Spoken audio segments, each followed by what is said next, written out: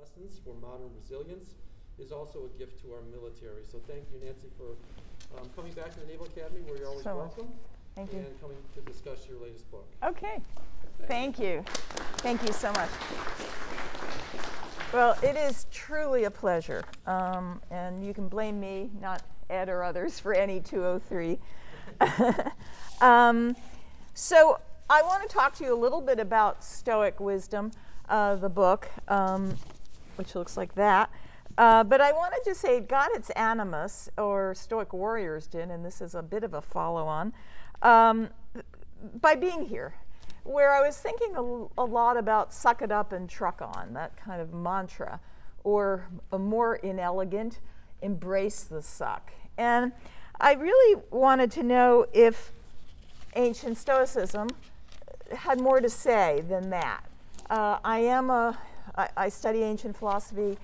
I also study the emotions and have some psychotherapeutic background, research training, at least in psychoanalysis. So I really wanted to explore Stoicism, and in part very practically, because I've been involved with the Army and other branches trying to destigmatize mental health, suicide prevention, and moral injury, which I'll talk about in a bit. So this wasn't just an academic venture. It really is part of who I am and my professional commitment. Suck it up ran really against everything I wanted to think about. So let me begin by trying to deflate some myths, maybe, that come into being about Stoicism. One is that if you're Stoic, you have a stiff upper lip. That may be British, actually maybe an American phrase, early 19th century. But the idea being that you don't have any emotions. And so let's just sort of think about who the founders were. The three Greek founders were, these are not household names. Zeno of Citium, not the guy with the tortoise and the hare. That's a different Zeno. A guy named Chrysippus and another Cleanthes. But then also the more familiar Epictetus, Marcus Aurelius, and Seneca, who's my favorite. These guys were not intent on draining us of emotions, suppressing our emotional comportments, etc. And I think that distorts the text, and it also distorts the text to think that we don't use emotions to connect with each other. So the Stoics were cognitivists with respect to the emotions. That is, they believed in emotions as having evaluative cognitions. And but before you get to that level, there's a basic level. And the basic level is essentially things you know very well: starts and startles, quick responses, adaptive response to threat, knowing the sounds and signals. And you don't always give assent to them, but you sort of know how to react. And so Seneca says, for example, they can be adaptive and part of survival. And then actually, let me just jump ahead. Joe Ledoux, he's a rather famed neurobiologist at NYU. He calls them fast track emotions, fast road emotions. They kind of go from this part of your brain, the lower stem, right up and help you. And so Seneca has an early version of this. And if you read Seneca's great piece on anger, he says, even the bravest man often turns pale as he puts on his armor. The knees of even the fiercest soldier tremble a little as a signal is given for battle. A general's heart is in his mouth before the lines have charged against one another. A military man in civilian clothes pricks up his ears at the sound of a trumpet. And so he dubs these often fortuitous mental impulses, meaning, I suspect, not all of them are adaptive, some are. They happen without control. Now, if you give in to them when they're not so adaptive, they get you in trouble. They derail you. Anger can derail you. Too much fear can derail you. Grief, chronic grief, unabated chronic grief of loss, of accident, of blunders, all that can derail you. And so the Stoics are interested in figuring out how do you manage them. And so they want to suggest you have to learn a new kind of approach or avoidance behavior. So it's not, they want you to eventually get to a point where you have rational emotions. You don't suspend all your emotions, but you have a certain kind of rational desire, rational caution, wary caution, we might say, a way of facing loss that isn't totally debilitating. And they think this in the sense of that you have to figure out a way of having emotions where they're not sticky and acquisitive, where you just don't want to hold on to the object of desire, or in the case of fear, have panicky aversion. So what they're interesting in, or with regard to, is figuring out how we develop these new strategies for what I think of as approach avoidance behavior. Now, the one kind of emotion I just want to pause over is distress. Of late, and in my own work and many others, we speak about moral distress or moral injury. And so, and I've written a lot on this, and moral injury is a trauma response when it's severe. It's really a trauma response to severe moral conflict or challenge. It's related to PTSD, post-traumatic stress, if you want to put the D on it, disorders, with overlapping symptoms, come on in, yet distinct in that it's a moral threat and not a fear threat. So we think of PTSD as really, the trigger is a over-responsive hypervigilance, perhaps, or breaches of safety, whereas in the case of moral injury, it's breaches of morality. You thought you could have done more to save someone. You thought you could have had a smoother evacuation, to think about what's going on right now in Afghanistan. And they're testaments to the fact that we hold ourselves responsible, that there's agency. Yet they can be devastating. And so the Stoics don't want to fully eradicate that aspect of your moral accountability in the way it shows. But whether you call it accident guilt, or you call it luck guilt, or you call it survivor guilt, or you call it the funk that you're in when you could have and should have done something differently, but rather they acknowledge that it can be too harsh. It can be unfair, we might say. The burden can be unfair. And here I want to just point to a play we don't typically think of as part of the corpus when we read Stoics, and that's Seneca's play Hercules Rages. So Hercules, this mighty guy, finishes his 12 labors, and he bursts through Hades into the real world, and he can't wait for the homecoming, really, a homecoming for his wife, with his wife and family. But Juno, his sort of evil stepmother, married to Zeus, but always, always jealous of Hercules, because he's Hercules, and he came by through a different mother. She blinds him, and she makes him crazy. And so when he comes into this world, he unwittingly, this is tragedy like Greek tragedy, he unwittingly kills his family. When he comes to out of the stupor, all he wants to do is commit suicide. It was his hand that did it. And so there were could-haves and should-haves and horrible, horrible guilt. Now, it's his father that says, with compassion, the grief is yours, but the guilt is your stepmother's. Bad luck is not your fault. And his best friend says to him, use your heroic courage to show mercy to yourself.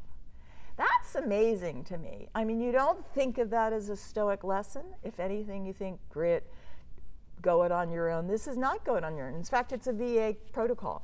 Veterans administration protocol where you try to turn to others to be able to take up their perspective, to be able to show yourself some mercy or some self-compassion. They wouldn't hold you as accountable as you sometimes hold yourself. That's a Stoic lesson, I think, we don't often think about. And it's where we think about, what I think of is it's resilience or grit built by the sustenance of others, the compassion of others. It's part of a cadre, really.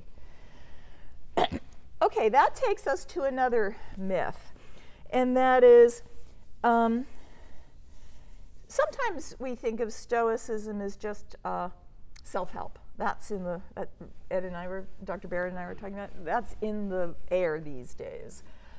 It's a way of, if it's not a diet book, it's a kind of book you can get in the airport for those of us that go to airports and, during the pandemic. And it's a way of finding, steering a course when you feel like you're a bit rudderless.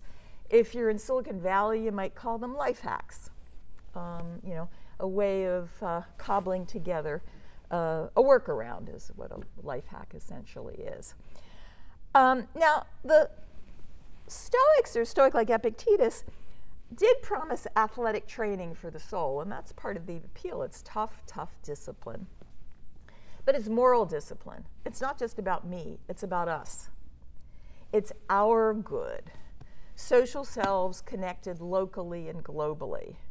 And so Marcus Aurelius, Roman emperor, and leading the battle, the Germanic campaigns along the Danube in about 180 Common Era, he has this very graphic image. And when I read this, I think he's got the battlefield on his mind. He's writing this in the wee hours of the morning. The troops may have been on booze of some sort, or things to help soothe their pains.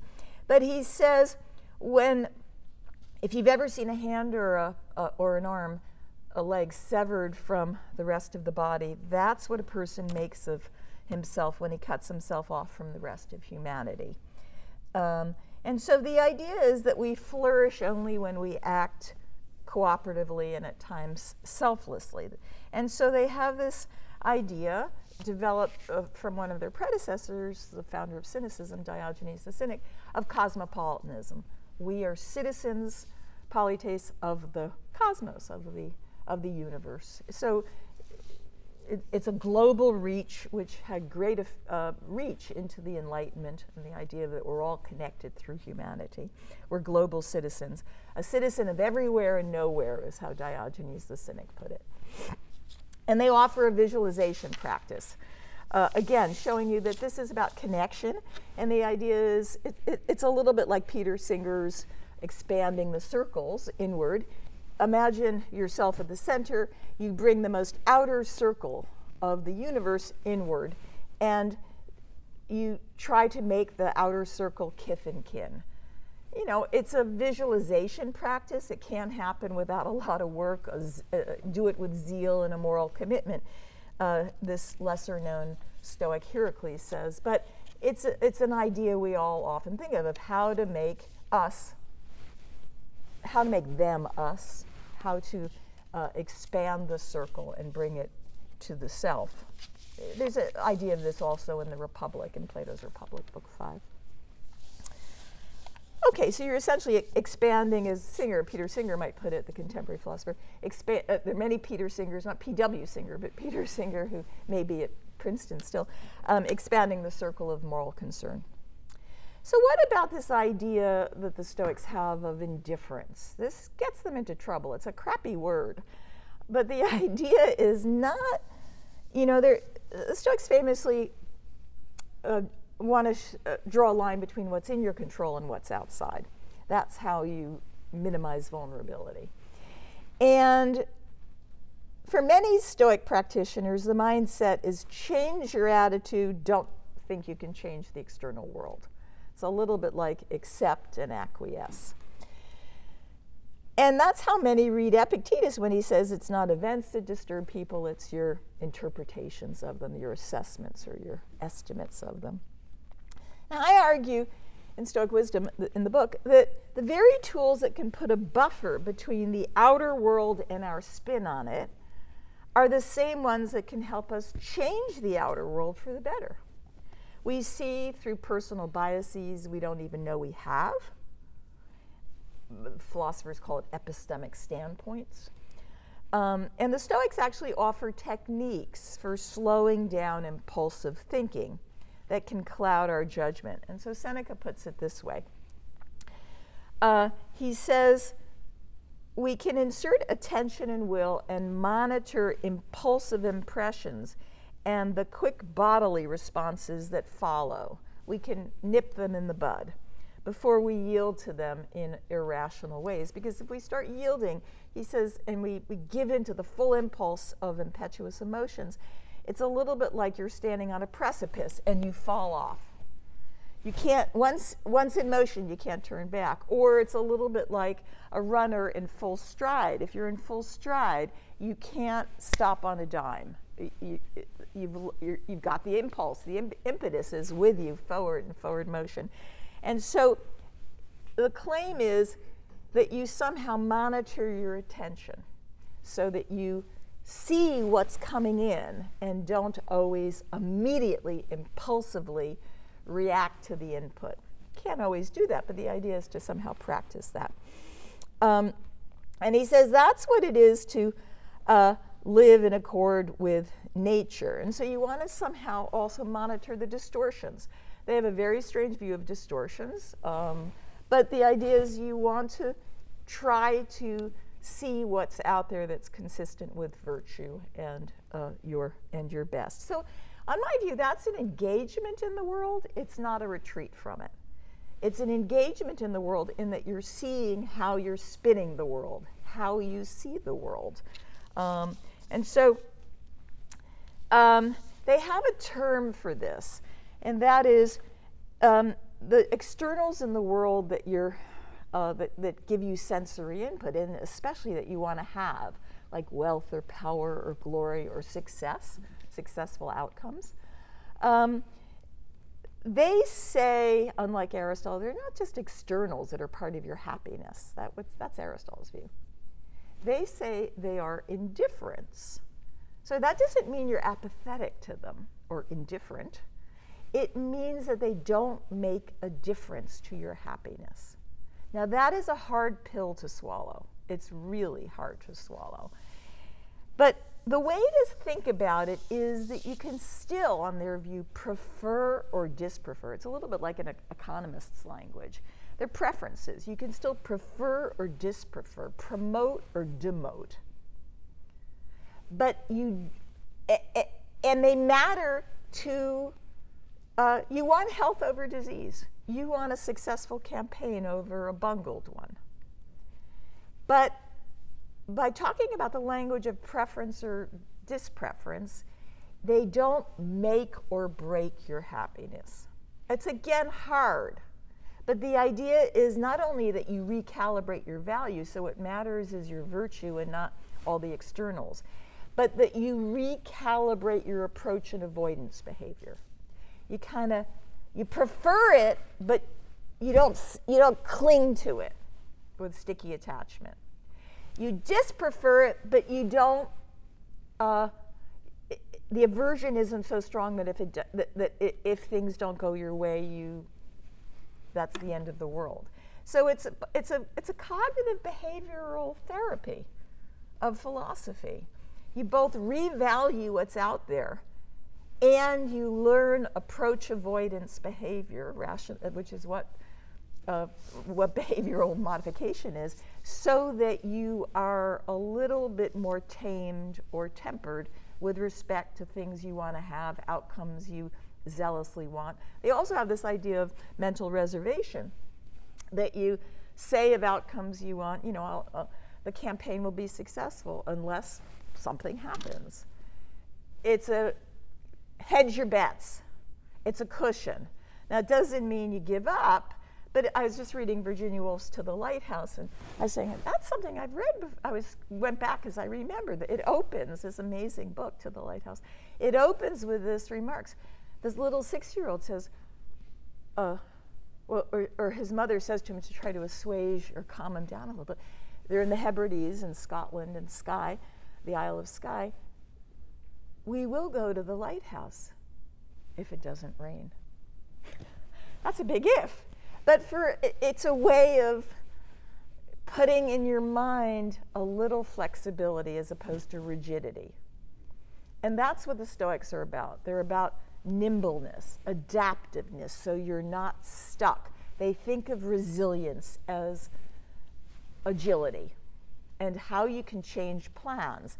Now, if you're a sage, you're supposed to think in advance, so you know what's happening, and you know if the world's changing this way or that way, if the world somehow thinks that you should have your foot muddy, says Epictetus, then your foot shouldn't be clean, it should be muddy. If somehow you think, in this case, Nero says it's your time, I'm sorry, the end is near, then even though you like life, you might switch to a different kind of preference. But that's the idea. It's a sort of nimbleness, agility without getting stuck and having to have it. So it's not compulsiveness, which I think we all need a dose of.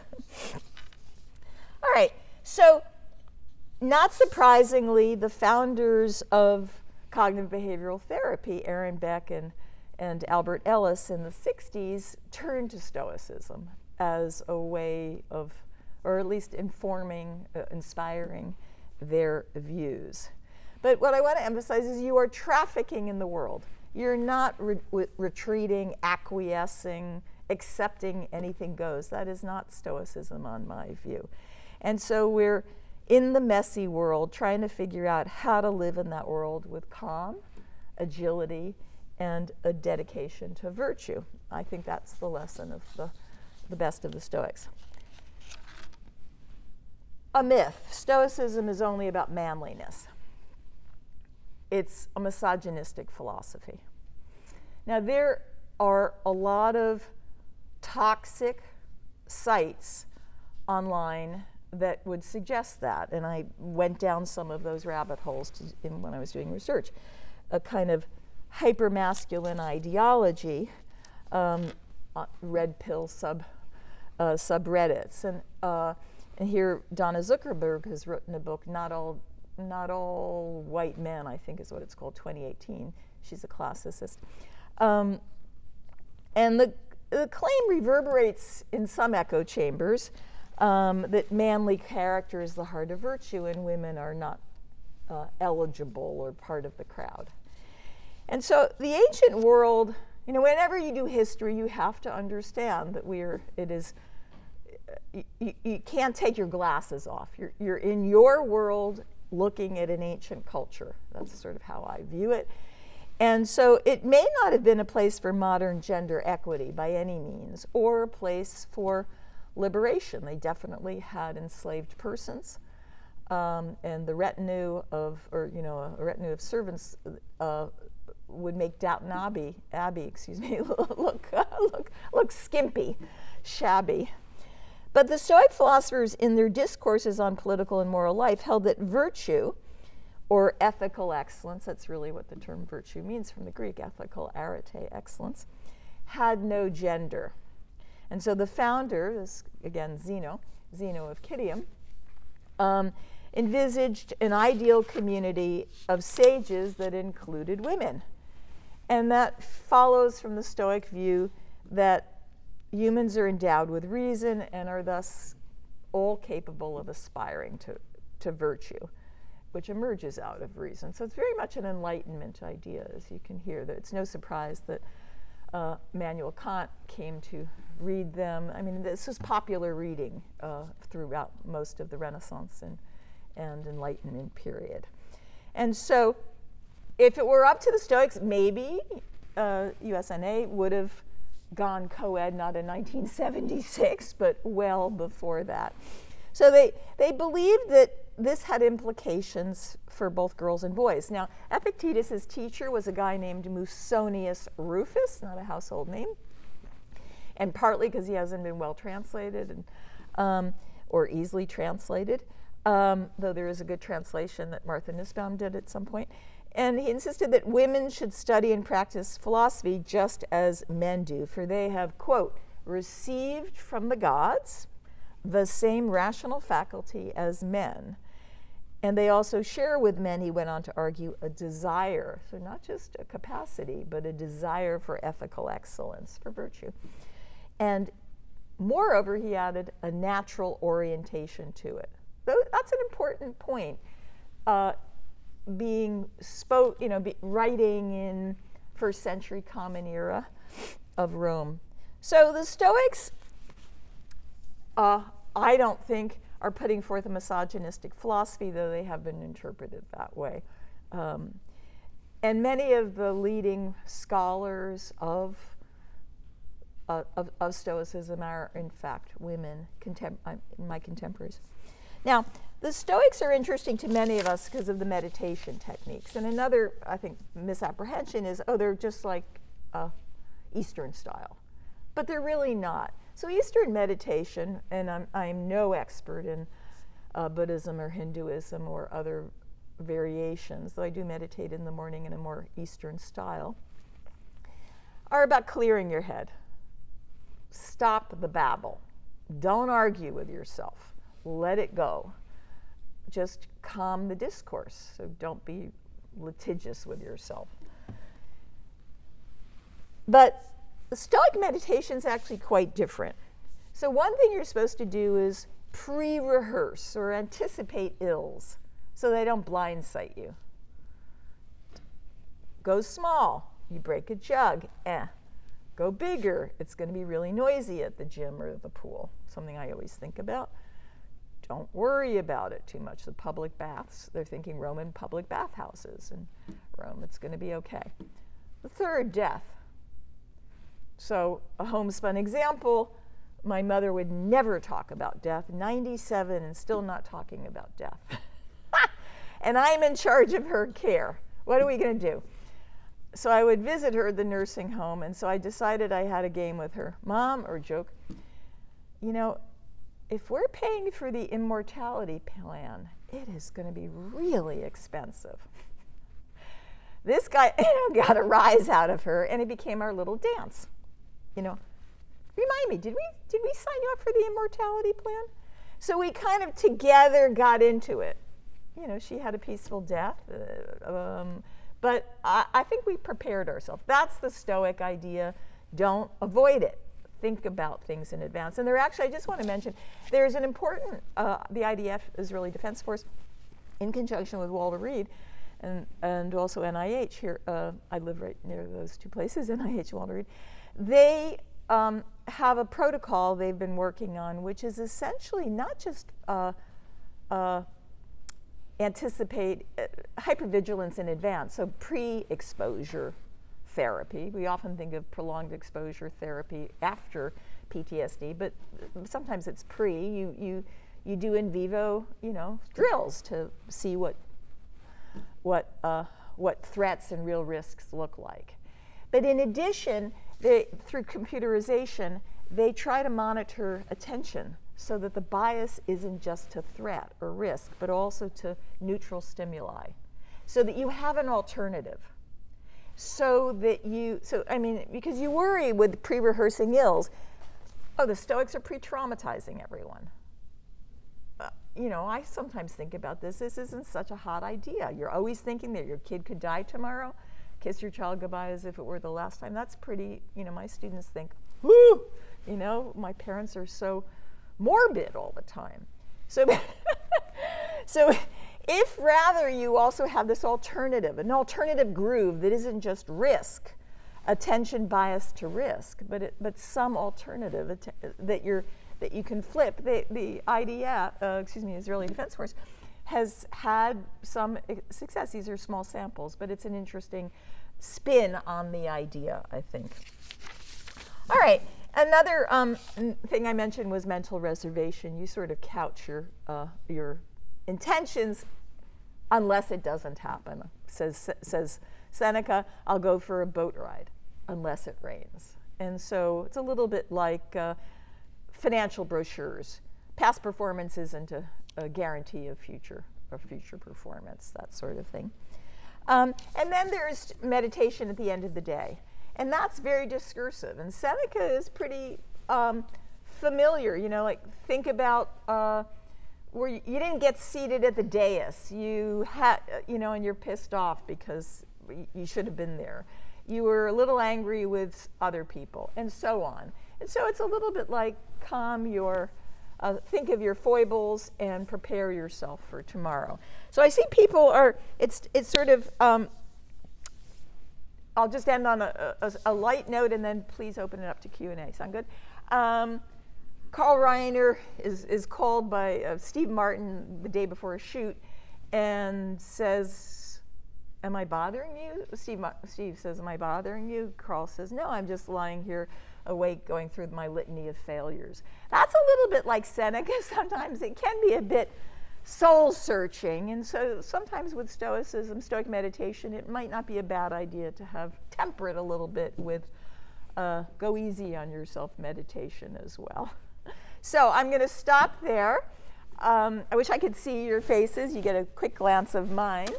And floor's open for you. I'd love to hear your questions. I know you got some, so fire away as time allows. Yeah, please. Thank you for your speech. Oh, my pleasure. My first question would be, you talked about moral injury, the courage of forgiving yourself. Would you say the same? You talked about moral injury in terms of survival skills and stuff like this. Would you say the same about moral injury concerning things that people did wrong, for example, war crimes? So someone did war crimes and kind of never forgave himself or herself for that. Do you think they should have the courage to forgive themselves? That's a great question. They should probably, that they are grief about their actions is sort of their eternal punishment that they might deserve. That's a hard question, boy.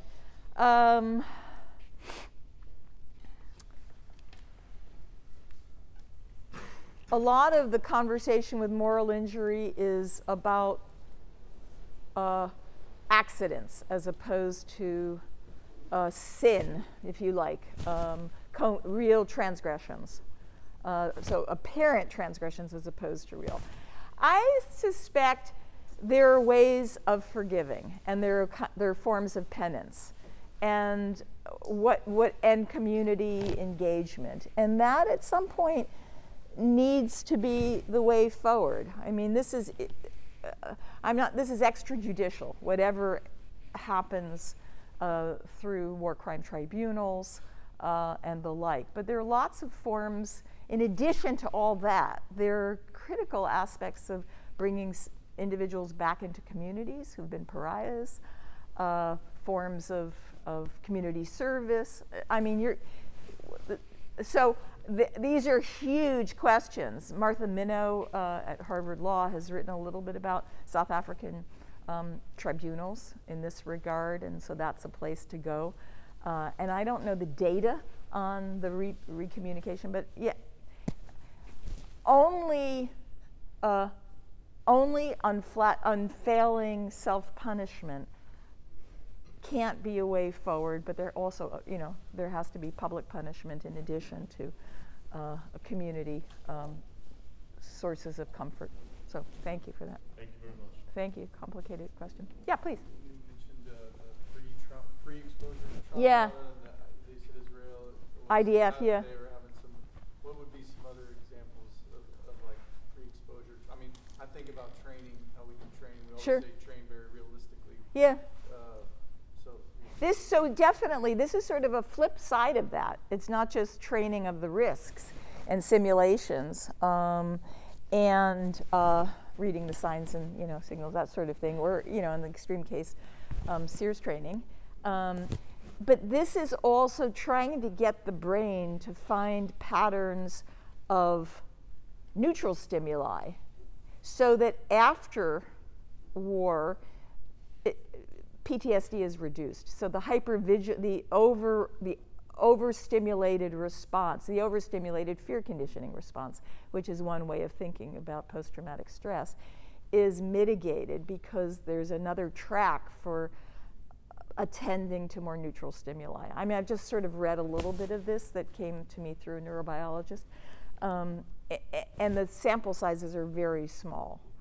But that is about the extent of my understanding. But I will just say this: fear conditioning of the sort that I was just talking about doesn't really, or after prolonged exposure therapies, before or after, don't really address moral injury.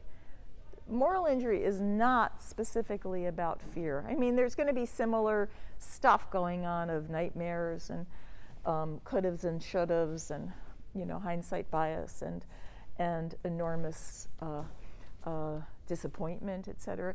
But specifically, the idea is either agent transgression, you did something wrong, victim being transgressed as a victim, or I think of a lot of the war journalists I know, some of whom are Marines who've been there, done it, and now they're watching it up close.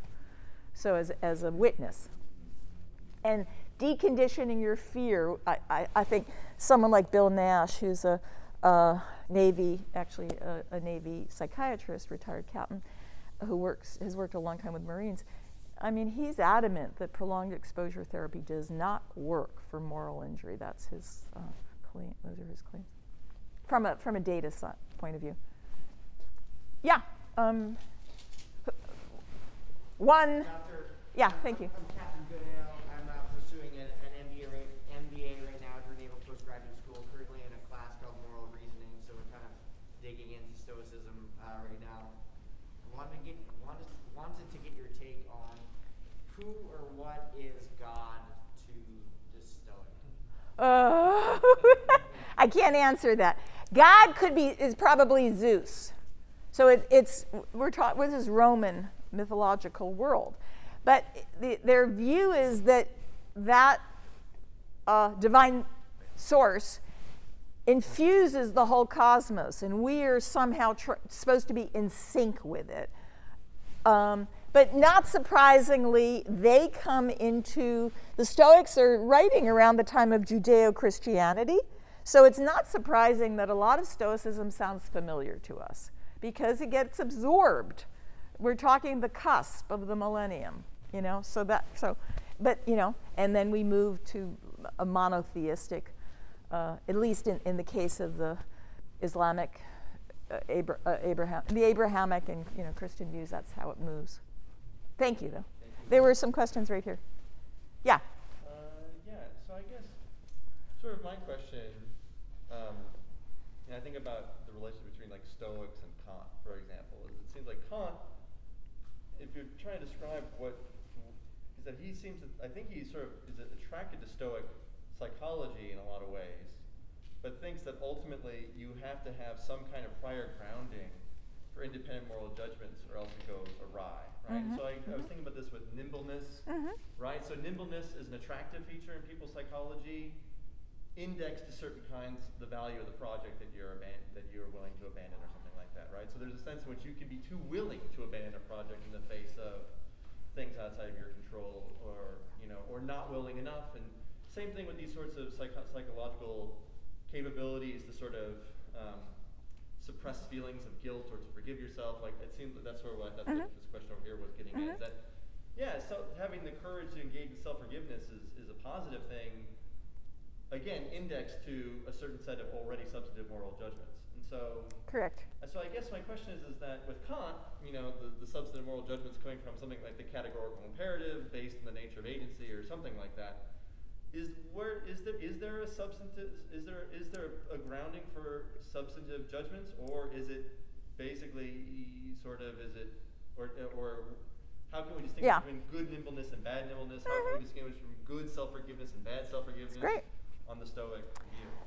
All of ancient, this is sort of the question of ancient versus modern ethics. Ancient ethics is about, we'll call it virtue ethics, and there's no criterion that easily bubbles up of what's morally, for determining moral right and wrong. They do not formulate a criterion, so there's no deontological formula, there's no utilitarian formula, there's no, you know, natural law kind of comes out of this tradition.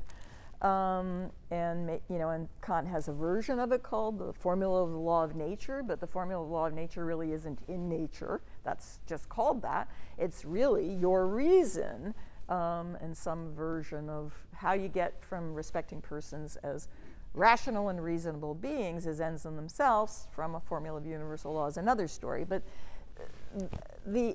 the rationality that was infusing the whole cosmos for Kant becomes, as you say, the grounding of a principle for determining if your action's permissible or required or obligatory, the like. No ancient, as I understand it, ancient philosophers don't have that going. They're very interested in flourishing. They're interested in a well-lived life through virtue, and virtue is, the Stoics don't even give you the specific cardinal virtues that we associate with Plato or the like. It's really just virtue, and it's reason. So they give you a stepping stone into Kant. Reason is going to be supreme because everything for the Stoics is reason. Your emotions are filled with reason. There's no other psychic stuff except the hegemony of reason. But it never converts into a principle for guiding permissible, impermissible, right action, or as you say, indexing. So that's just a later development. It's much more to do with your character. But we, as you say, nimble or foolhardy, what are the fine ends to which you peg courage? Not really, we can accuse them of conventionalism at the end of the day if you want to, essentially. So just quick follow-up. So would you say that the Stoics in some sense have less to say about this than maybe Aristotle does, where Aristotle at least seems to have, he has the function argument, he has something like the argument from the mean, and there's a sense in which like it seems like Aristotle does have things to say about like what constitutes like, of course, you would say like bad courage is not really courage at all, that sort of thing. But I guess it's hard. He has this notion of takhalan, the fine, and lots of people have argued hard and strong that the fine is something independent of fine and noble. Kalos kagathos, the fine and the good. But it's not really hard. It would be hard to find a criterion of right action, I think, in ancient ethics. There are models. They're embodied models, the persons of practical wisdom. But, and there are specific virtues, but I think it would be hard to think of it in those terms. They're just not interested in that. Yes, please. Thank you for the question. Great questions. I was hoping to go back to forgiveness for just a moment. Forgiveness, yeah. So I'm kind of curious as to what a Stoic. Thank you for coming. Thank you very much. Something along these lines, especially in cases where the action that calls out for forgiveness is especially odious. Yeah, as in this, war crimes. Sure. Uh-huh. So it looks like in a case like that, the thing to do might be to look to forgiveness second and to warranting forgiveness first. Right? What kinds of things should a person who needs to be forgiven either by others or by herself be looking to acting with true contrition, apologizing sincerely, finding ways to make reparations of some kind? It seems like that might be the appropriate starting point for this process. And I'm just wondering whether that kind of thought makes sense within the Stoic framework. It's hard to know, the language of moral repair. Well, moral repair, either self-directed or repair, re-entry into a community after you've done the right things that will allow you to be able to re-enter that community. Could be punishments. It could be individual reform. It could be acts of, loving kindness and goodwill, and it's community service, as we would say in our language. They don't have that conversation. it's notable in this particular play, and there's some controversy as to whether it's at Seneca's hand or not, that he really is thinking about a horrible deed, but in this case was presumably through accident. Now, there is this conversation that goes on in Trojan Women, also by him, Seneca, that essentially sort of says, it's Hecuba, you know, and her son, they're going to be essentially, they're pawns to Ulysses. The war's over, but they won't let, it's about youth post-bellum. They will not heal these, they will not do anything kind to these individuals. They throw this young kid, Astyanax, off a cliff. He's all of 2 or 3 years old, but because he might be a future Trojan warrior. You know, the transgressions of the sins go from generation to generation. In this case, and Ulysses says, I wish I could show, this is Odysseus, I wish I could show mercy, but I just can't. And so there's a case where you would think there would be some willingness to forgive. These are not even the war actors. This is the civilians in a certain way, the wife of and the children of the Trojan warriors. There's no mercy shown at all, no forgiveness of anyone related who has anything to do with the enemy's war. And so they're not strong on that point, you know? Yeah, please. That's my view, at least, yeah. Is this just a lacuna in their thinking, or is there something about Stoicism that just forbids this? Well, if you're a sage, you never do anything wrong. So that, you know, it's the problem of these over-idealized philosophies that can't figure out what to do in non-ideal conditions, right? It's a standard problem. So that's part of what, you know, but what's notable, if you read Seneca, is that he's just a progressor, a moral progressor, as he calls it, an aspirant. He knows I mean, how could he not? He's living under Nero. He's Nero's speechwriter. He does all these horrible things for Nero. And so he, you know, he realizes that he's made a lot of mistakes and he's got to move forward. But that's just sort of like personal soliloquy almost. Reflections in an imaginary epistolary relationship he has in the letters. So, oh, my pleasure. One more? Yeah, I'll let you. Yeah, please. This is going back to the pre-exposure you're talking about. Yeah. I'm not sure if we can answer this question. It's a little niche. We know that a larger quantity of adults who develop PTSD after combat have previously experienced childhood trauma. Right. Was there anything in your research to indicate that the rehabilitation of said childhood trauma led to better pre-exposure for combat conditions? That'd be great. I wish I had answers. I don't know the research on this. But you're right. But also, PTSD is has all sorts of complicated pre-factors, disposing factors, and it shows up in many, many, many different ways. But I wish I had an answer to that. I think if I had one thing, I would just sort of say we need so desperately to destigmatize mental health at all, not just in the military, I mean publicly. And we draw from the public in the services, obviously. So we so need that. Nancy, thank you. Oh, my pleasure. It's terrific. Oh, thank you. I teach Stoicism in 4 weeks, and I'm going to appropriately change all my notes. So Don't work too hard. Yeah, thank you very much. And I apologize. I did not. The room seemed very dark. I didn't realize I had my sunglasses on at the time. So I wasn't trying to hide from you. All right. Well, thank you very much. My pleasure, and thank you. What a pleasure.